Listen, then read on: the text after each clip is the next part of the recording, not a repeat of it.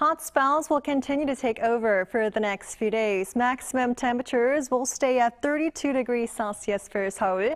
Excluding parts of the east, sensible temperatures will exceed 33 degrees. On and off showers are expected for much of South Korea tomorrow. Most parts of the country, including central regions and Jeolla-do province, will see 5 to 30. The coastlines of Gyeongsang-do provinces will see 20 to 70 millimeters of rainfall. Wherever you are, when it starts to rain, it may pour down heavily over a short period of time. And keep in mind that local downpours may bring gusty winds from time to time. Some regions will see winds gusting as fast as 15 meters per second. Also, high waves are expected along the east coast. At times, seawater may even overtop roadways. It is still highly recommended to stay away from breakwaters and piers. Under partly cloudy skies, Seoul will be starting off at 25 degrees.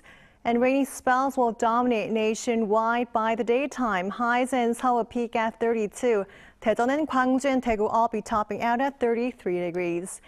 And due to unstable atmospheric conditions, frequent showers are expected for the next few days.